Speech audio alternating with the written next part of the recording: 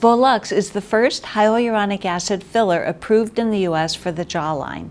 It is twice as firm and cohesive as Voluma, meaning it has twice the lift and is twice as resistant to compression. There's very little water absorption, so swelling of the filler is minimal. The hyaluronic acid content is 25 milligrams per milliliter, the highest amount of any HA filler. The FDA trials were for 1-year duration, and longer duration has been seen in Europe and Canada, where it's been used over the past few years. Volux is injected along the edge of the mandible or the jawline, at the angle of the jaw and in the lower chin. The purpose is to define the jawline. It's to be used in conjunction with mid-face and outer cheek volume replacement, as well as volume replacement and definition of the chin. Voluma is used for the cheeks and chin and should be the initial phase of treatment, to be followed by Volux.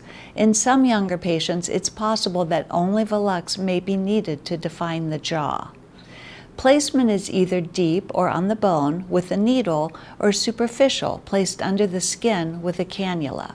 This is similar to how we currently use Voluma.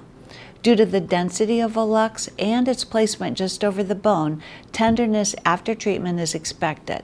As with all fillers, mild swelling, tenderness, and bruising are possible. Volux can be manipulated just after placement, similar to Voluma.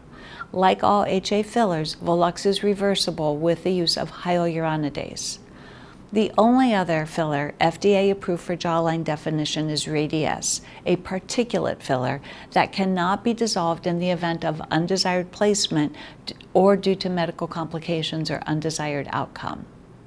Studies show that up to 70% of Americans are bothered by their jowls, and 30% are bothered by their weak or narrow jawline.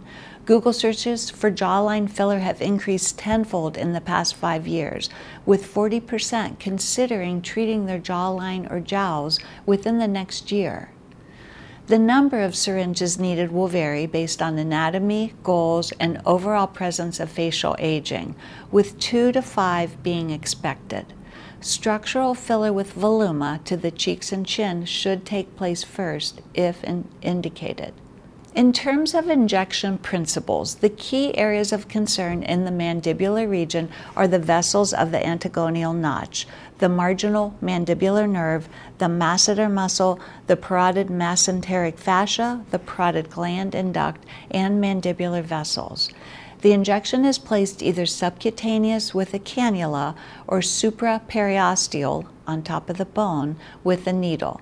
Inject small volumes slowly while keeping the needle or cannula moving. The non-injecting fingers are used to guide placement. Posterior jawline treatment should be with cannula to avoid the parotid gland, duct, and facial artery or vein. The angle of the mandible should be injected anteriorly to avoid the posterior mandibular vessels.